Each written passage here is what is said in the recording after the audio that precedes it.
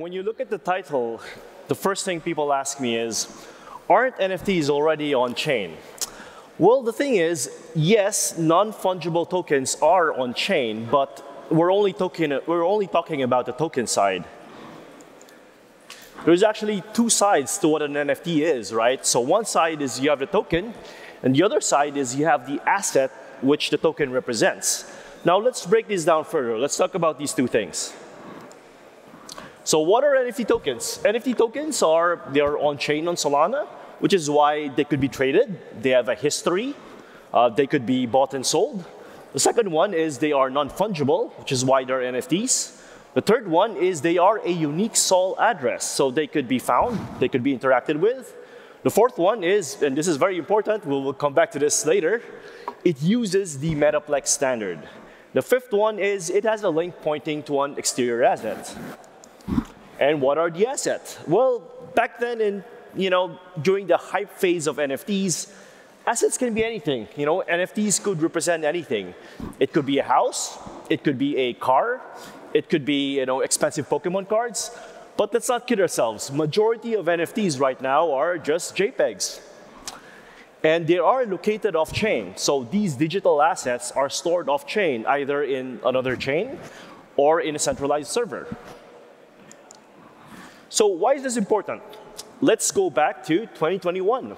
So 2021 was the year that the limited collectible NFTs went mainstream. Now, what's the difference between this and the previous NFTs? See, the previous NFTs, we had them unlimited. You had CryptoKitties, you had Axie Infinity. You could breed and create as many of these. The problem is it doesn't accrue value.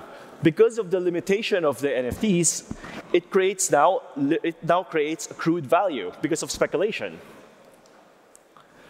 Now we have the digital art frenzy. Now, in 2021, we entered the era of 10,000 supply collectibles. The high value trading, volume, and price of these assets put NFTs under mainstream scrutiny. Now, what does this mean? It means that for the first time ever, NFTs were treated as digital art that can match traditional art. And then we see headlines like this. Your $1 million NFT can break tomorrow if you're not careful. And more recently, we saw this tweet by Elon, which made the rounds. Elon criticizes that NFTs are just URLs, and you should at least encode the JPEG in the blockchain. So here we are today.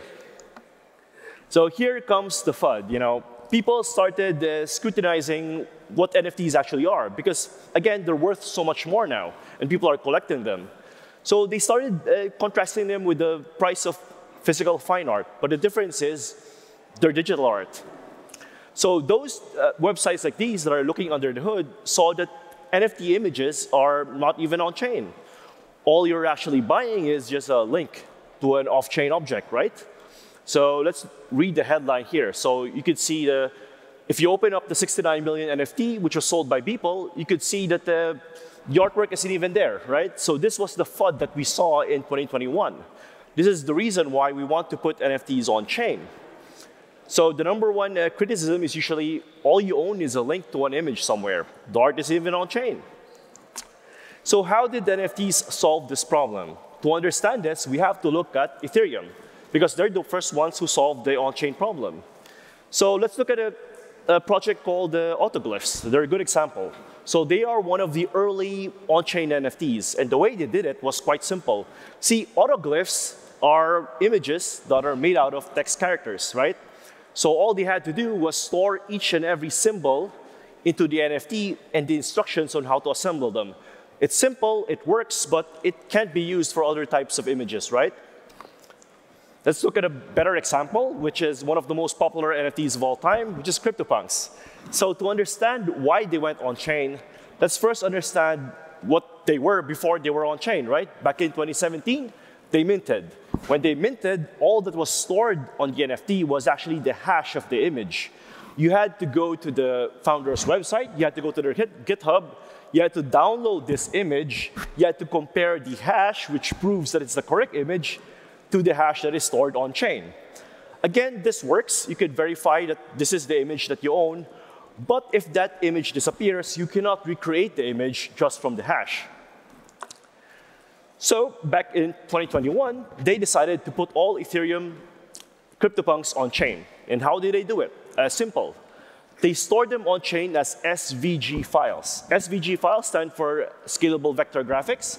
They're a great standard for putting pixel art on chain because they can be scaled to any size, right?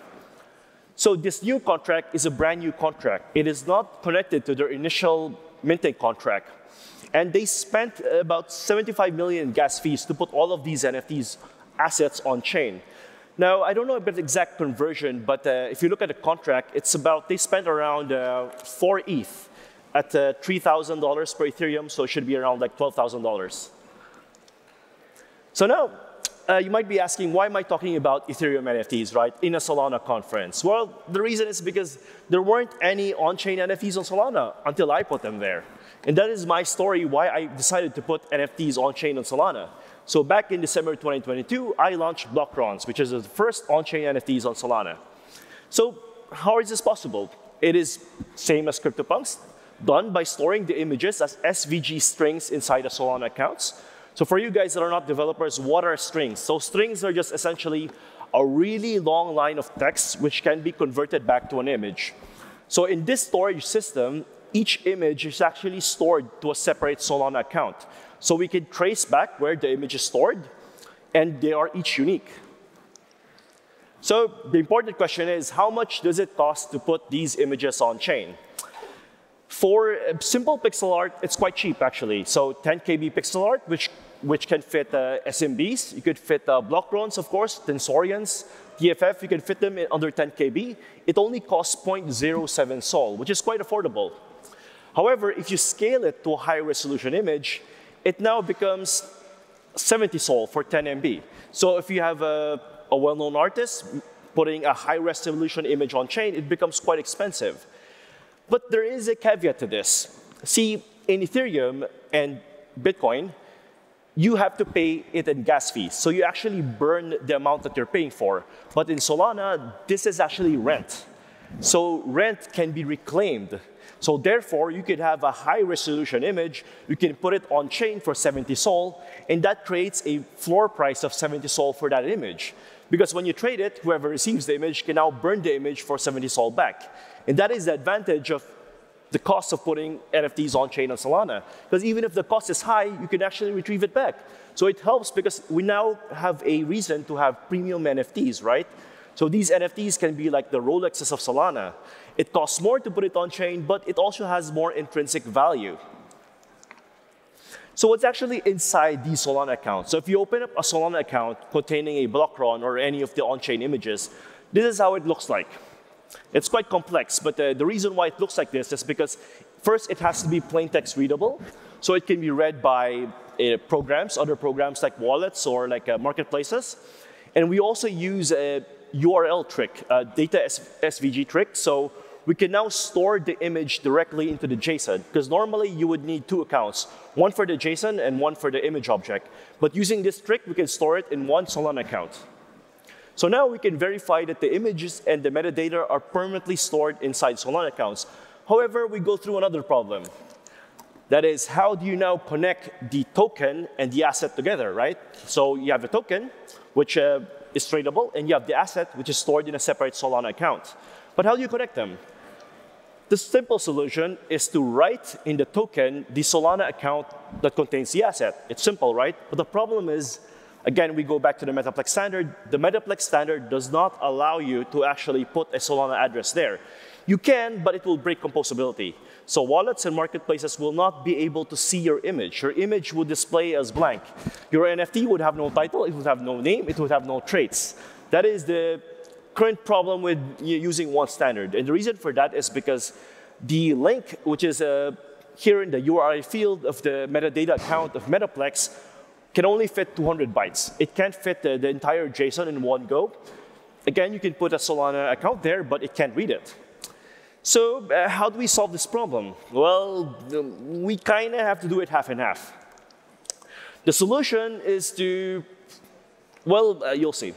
The solution is we could still point it to an old ARweave link, and this is because we need the wallets and the marketplaces to read the NFT, to read the traits, to read the images.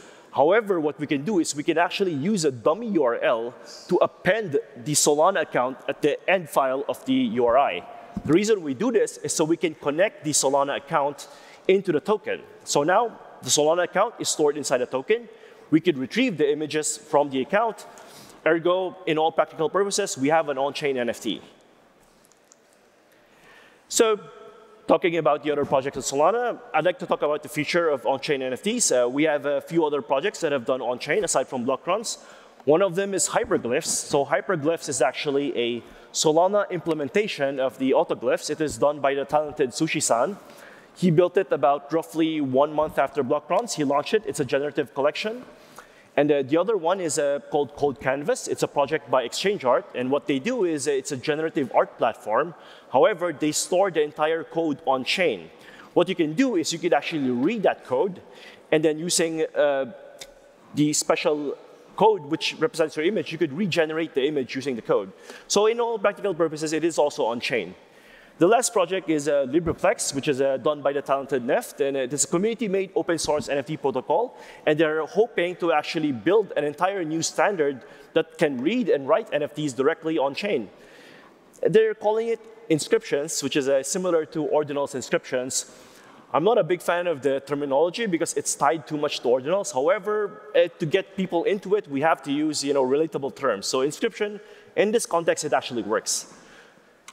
So yeah, if you're interested in on-chain NFTs, please check out Blockruns. It is my art project. I do one-of-ones. I draw them. I put them on chain. We've done 50, and we've got 50 more, and we do auctions every week. So thank you for listening to my talk.